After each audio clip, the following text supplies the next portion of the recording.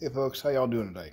I just wanted to make a quick video because I'm testing a couple things. I'm testing a new setup. I'm using a headset to record the audio here because the roar of my forge makes it really hard to hear when I'm just talking into a mic, an open mic. So I got this Bluetooth headset set up connected to my cell phone. And if the audio works well on this, I'm probably just going to continue to do it this way. It makes editing more difficult, but I'd rather you be able to hear me and hear what I'm saying than have the prettiest video. Anyway, what I'm going to be talking about today is kind of an introduction video to sort of where I want my channel to kind of go. And I am going to be putting this on Instagram, so I'm going to try and keep this video somewhat short anyway, because Instagram doesn't seem to like long videos. And I figured I'd do this video to give you guys an idea of what's going to be going on, so that I don't have to explain everything every time I turn the camera on. So this will be, I guess, the first installation in Forge Magic series. And I did kind of promise I'd do a video, at least a quick explanation video for a witchcraft Facebook group that I'm a part of. So, well, I guess I'll get into it. I'm going to be forging an axe, and this is kind of different steps. Actually, we're making several axes. These are the different steps and stages that you're going to be seeing me go through. I'm going to be starting with a piece of mild steel, cut 5 inches long or 12.7 centimeters, 1.5 inches or 3.81 centimeters wide, and half an inch or 1.27 centimeters thick. And the first thing I'll be doing is I'm going to be forging the bow tie, which is the pre-form before you fold it over. And before it really starts to look like an axe, it actually looks a lot more like a bow tie. It's a wrapped eye style of axe or hatchet.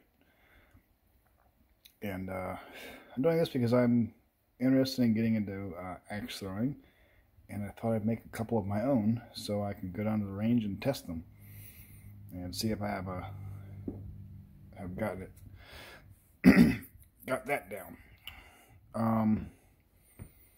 This is the next stage after here. When you forge the bow tie, you fold it over. This is actually a bad example. I made several mistakes, which I had to re-weld. I got a horrible crack run right down there where you can see the weld seam. So this is obviously not a product that I can sell, but I can use it to teach myself and to improve and to at least get some forge welding practice in, which I've kind of done here. There's a little bit of forge welding there. It didn't take as well. As you can see, I tried to repair that with torch welding, and that didn't take as well either. So this is just going to be repetition practice. But it'll give you a chance to practice the eye on something that I don't really care about if it gets messed up. So I'll have to drip that eye out. And the advantage of a wrapped eye axe is you don't need to punch a hole through a solid piece of steel. Instead, you can kind of just wrap the eye around. That's why it's called a wrapped eye axe. It's you know, you don't need to punch it. You do need to drift it and shape it so it will fill in the hatchet handle better. But you don't need to actually punch through a solid piece of steel. If you don't have good punches, or your punches are not made of high quality material that'll stand up to that, wrapped eye axe is potentially a better way to go.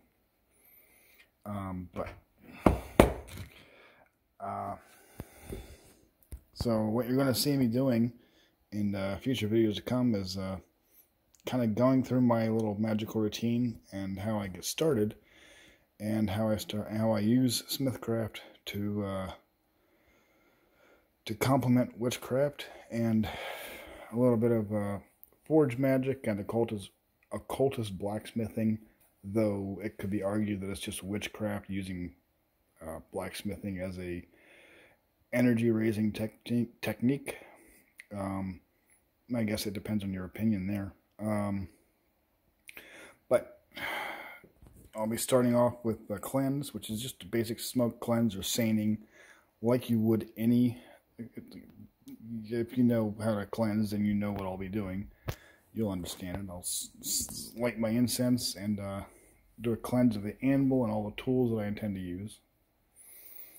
And writing my intentions out on a piece of paper, placing that under the anvil, and it serves the same purpose as writing a petition and burning it in your cauldron, except I'm just placing it under the anvil to kind of guide the magical intention, the energy that is being raised. Next, I'll be raising energy by means of forging, in this case, an axe. It could also be a knife or a candle holder or whatever you happen to be working on. The item itself is not the point. The point is raising energy by some means. Some people do. Some people use dance. Some people use music, playing an instrument, drumming, chanting. I use forging. I don't see it as being all too terrible different. What does a little bit different. Excuse me.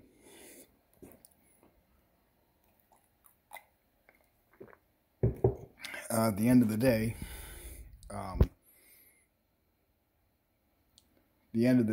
when I'm finished the project, or when I'm ready to call it a day and leave the project to be completed the next day, I'll turn the anvil so that the rounded horn, the point of the rounded horn, faces in the compass direction that best corresponds with the intention. And there's some basic, it's real basic for me right now. I'm still a beginner at this. So, but to give you an idea of how that kind of works, the four basic directions: earth, the correspondences I have kind of coincide with the Rider-Waite-Smith Tarot, in that earth, north corresponds with earth, or the Pentacles suit in the tarot. So if I was, which in this case, doing a spell to try and get a job, well, that correspondence for north is going to be money spells, job spells, harvest, abundance. If the spell intention relates to anything that one would associate with the Pentacles suit in tarot, then I would face the anvil north. East, that's air, athames, or swords. Anything you would associate with that suit in the tarot would be a good direction to face the anvil horn in, if that's the intention for your spell. South, fire, wands or staves. Passion, creativity, inspiration, love, lust, etc. Anything you would use, anything that you would associate with the wands or staves suit in tarot. Kind of, you see where this is going, right? West, water, cups or chalices, whichever deck you're using. And those would be for healing spells, emotional matters, and actually I would face the anvil west for shadow work. That's the direction I'd point the anvil if I'm working with the Morrigan, specifically for shadow work. Or even Bridget. She's not shy about shadow work either. But it's not limited to that. The other ways other correspondences you could use for facing the anvil would be astrology, pointing the horn towards the zodiac sign that best fits the intention, or geography. If the spell is intended for a specific person, whether it's a healing spell, if you're not using the compass directions, if it's a healing spell, or if you're doing something a little bit more towards the left-hand path, if it's a hex, pointing the anvil horn in the other direction with their name written on a piece of paper placed under the anvil. That's a very basic description of how one might use the anvil to do that. Moonology. Pointing the anvil towards the same zodiac sign that the moon is currently in to tap into the lunar energy. Or pointing the anvil towards the sign that the moon will be in the next time it's full, or a dark moon, or whatever phase of the moon you're trying to utilize as a sort of a timer. And you can do that with actually probably any astrological body that you wanted to do that with.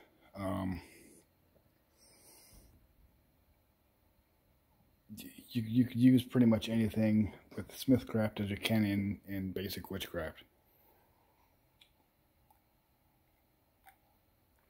It's just a matter of getting creative. And there's more advanced ways of doing it. Working with it. It's not, for me, it's not, I'm not imbuing the item that I'm forging with anything. I'm using the energy raised during the forging process. Well, I'm using the forging process to raise energy to power, to, go off and power the spell in a specific way. And the reason I do that, smithcraft and spell work, it gives me a physical analog to gauge the effectiveness of my spells and my rituals. And I've actually recently have an example here of a spell that did not work. And I knew it would not work before the results were apparent, because this is actually terrible. I'm not happy with the way this came out, and I wasn't happy when I saw it, and I knew that the spell that I was doing while forging this probably wasn't going to work, and it didn't. I did not get the job that I had intended to get. I was hoping that I would be given the opportunity to interview for a job teaching smithcraft and forge magic in an online school that teaches witchcraft and how to use magic and all that, and to online students. I did not get that job, and I knew I wouldn't, and I actually agree with the reasons. So this is not actually a bad thing. It just means that I'm not qualified. And if you're going to try and get a job at a magical school, why not use magic to try and do it? I would hope that everybody that applied would have done the same thing. You're applying to a witchcraft school, use witchcraft. That's, and if they did, well, then they're obviously more qualified than me. And that's okay. I'm actually perfectly fine and happy with those results. Because it actually gave me the opportunity to pursue a different path. And that's not a bad thing. Anyway, I hope that gives you a good idea of what I'll be doing in future videos, or at least a brief overview that you might think interesting. If you don't follow me on YouTube, and it's okay if you don't. But I'm going to wrap the video up because we're getting about on 15 minutes, and Instagram doesn't like them when they're longer than that. So I will see y'all later in future videos. Bye-bye.